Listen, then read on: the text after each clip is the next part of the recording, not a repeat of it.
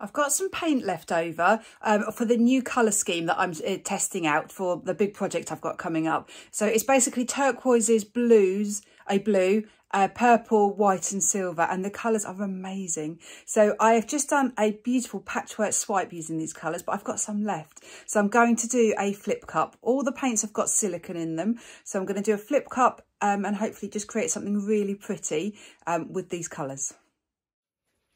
So I've got a very dark turquoise there, a phthalo turquoise.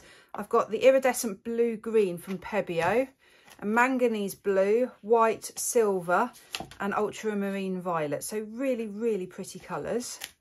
Let's just get these into a bit of an order that I'm happy with.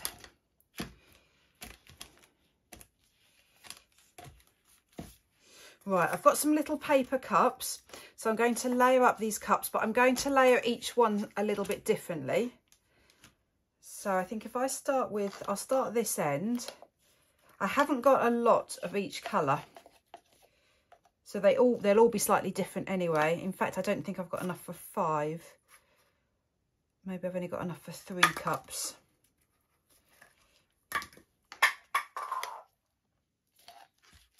Let's start this end.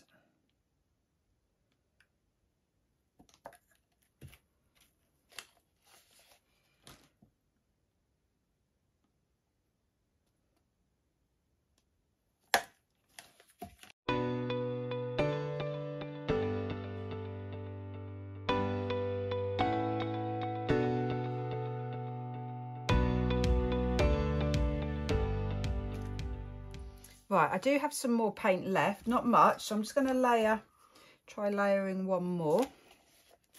I've run out of my phthalo turquoise, but I've got every other colour still.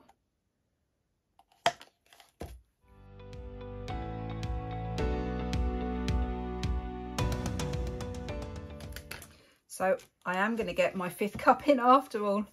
I've got very little of some of them, but I think it's fine.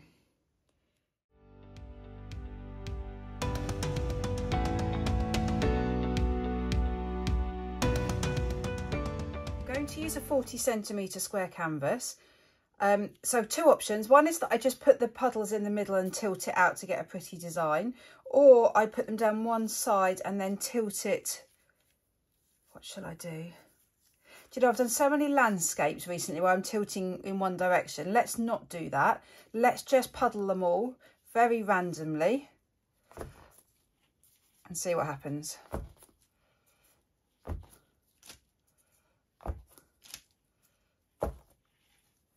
So I will then just tilt them over, tilt them outwards so that the paint goes inwards. So then I've got the nice pool of paint right in the centre.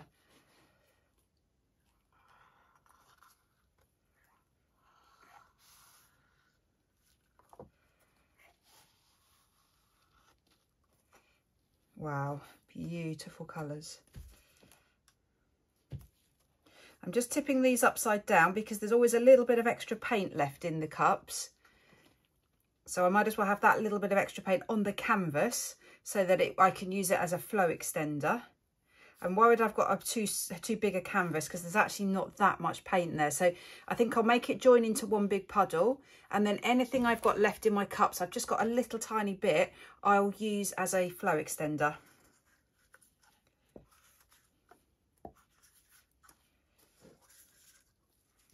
Right, let's just tilt this just to get that as one puddle. Now, the reason I really enjoy doing flip cups with several cups is because you get this design. You get these lines in between where the colours separate, and I really, really like that. Right, I've got some silver left, so let's use this. Just, as I said, just put a flow extender down around the edge now.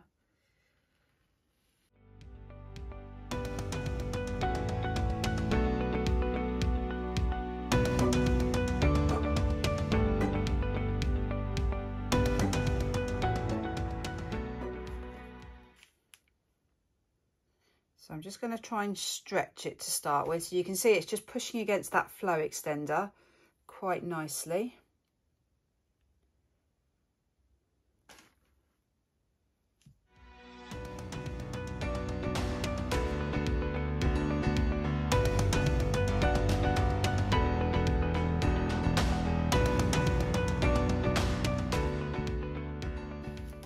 make a corner catcher, so I've just got a piece of paper here. I'm just folding it in half. And I'm going to put that on that corner. So I'm going to tip the paint towards that corner, and the corner catcher will just stop the paint going off over the edge, so I can keep as much of it on as possible at the moment.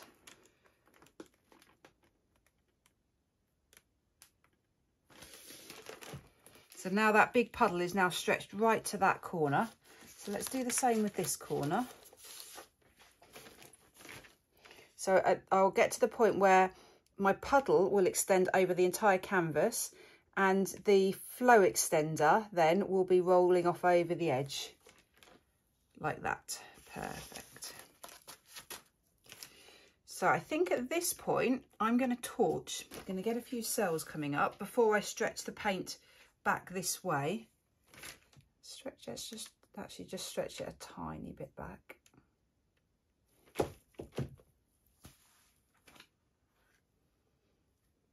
Actually, let's get rid of this bit. This is still flow extender here, and you can tell it is because it's a bit muddy. The colours have blended a little bit. So let's just get rid of some of that. There we go. It's gone.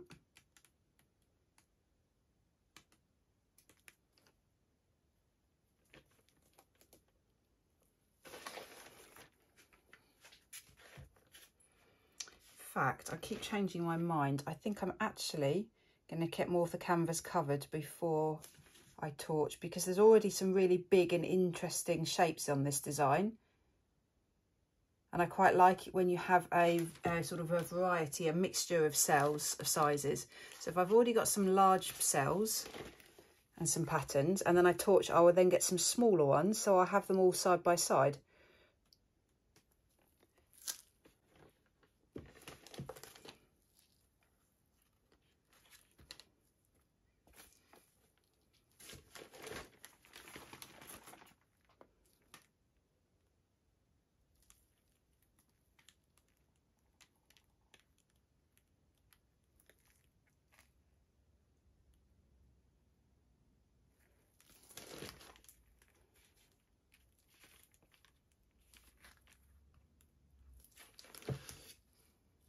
Right, that is now the 5 cups stretched.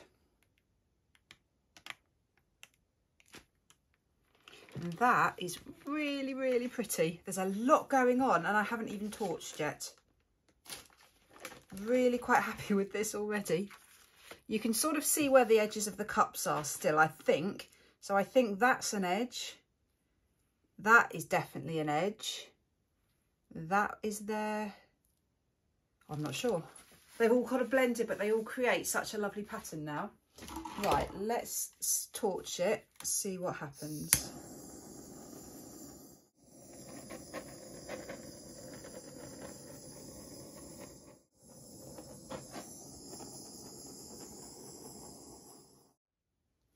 Now, this is absolutely beautiful. Where there was all that white, you've got the deep turquoise and the purple coming up through it. Really, really love that. I think I'm just going to leave it. I don't think I'm going to tilt it, because I think I could just wreck it. Let's just sort the edges out, and then I'm going to get you in for a close-up.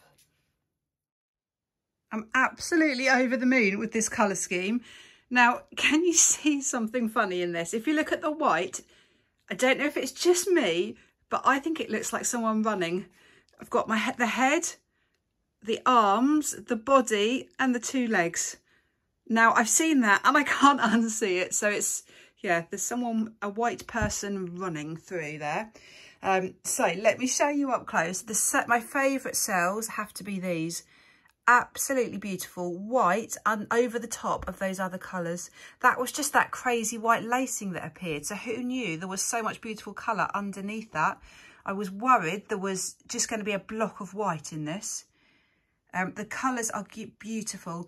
There really isn't any muddying. And if there is, it just makes another really pretty colour, whatever that may be. Another form of turquoise or a purplier turquoise. So this colour scheme, 100% going to use this for my big project that I'm coming up. I'm going to be doing a piece where I'm using 7 different techniques on the same canvas, but all with the same colour scheme. So it's a way of kind of comparing different fluid art techniques. I think there's even some eyes. And is he blowing a bubble? She, he, whoever it is. Right, I'll be back when it's dry.